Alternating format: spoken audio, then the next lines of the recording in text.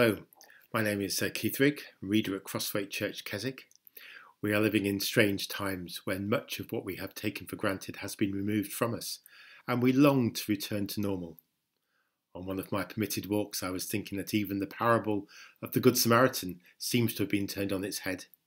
We are now regarded as the good neighbour if we pass by on the other side of the road to ensure that we are social distancing, and we will often get a look if we don't. Today, I'd like to offer a few thoughts from 1 Peter chapter 1, verses 3 to 9, which speaks into these times in which we live. The subtitle for this passage is Praise to God for a Living Hope. And as believers, a living hope is one thing we do have in these times. Hope for the present and hope for the future. At a time where politicians seem to make promises that can't be met and can't make the promises we want to hear, it's good to go back to the Bible to look at God's promises which are being met. The first promise in this passage is of a new birth and an inheritance. Verses 3 to 4 say, Praise be to the God and Father of our Lord Jesus Christ. In his great mercy, he has given us new birth into a living hope through the resurrection of Jesus Christ from the dead and into an inheritance that can never perish, spoil or fade. Firstly, we are encouraged to praise the God and Father of our Lord Jesus Christ. And whilst we may normally associate praising God with being in church, it's good to remember that we can praise God wherever we are, whether that's in our homes or on our daily exercise. And there is much we can praise God for who he is and what he has done. As we are reminded in Psalm 91, he is the Most High, the Almighty One, the Lord and our God in whom we can trust. These facts don't change because of the coronavirus or any other difficulty we face. He is also the Creator God, and maybe this year we have had more time to watch nature getting on with what it does best.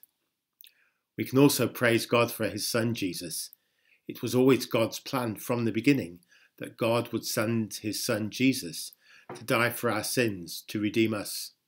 Through that act, we can come into a restored relationship with our Father in heaven. If we turn away from our wrongdoings, say sorry and put our trust in him. Because of God's great mercy and because Christ is risen, then death is defeated and we have been given a new birth, a living hope and an inheritance. The inheritance of eternal life that can never perish, spoil or fade like an earthly inheritance would. The fact that Christ is risen and our response to that is the basis for the living hope that we can have each day of our lives. Have you put your trust in the risen Lord Jesus? And if not, is now the time? Turn away from your wrongdoings. Say sorry to God and ask Jesus to come into your life and tell someone in the church you have done this. The second promise is of God's power and presence in difficult times. In verses 4 to 7 we read, This inheritance is kept in heaven for you, who through faith are shielded by God's power until the coming of the salvation that is ready to be revealed in the last time. In all this you greatly rejoice, though now for a little while you may have had to suffer grief in all kinds of trials. These have come so that the proven genuineness of your faith, of greater worth than gold which perishes even though refined by fire, may result in praise, glory and honour when Jesus Christ is revealed. Apparently, one of the newer activities for the over 50s is skiing, but not the variety that needs snow and a slope, but rather spending your kids' inheritance, SKI. In other words, pleasing yourself and having fun. The reality, though, is that any earthly inheritance, small or large, requires the giver of the inheritance to die before the recipient gets the benefit from it. The heavenly inheritance that God has given us required his Son Jesus to die and to rise again, and for us to physically die before we can fully benefit.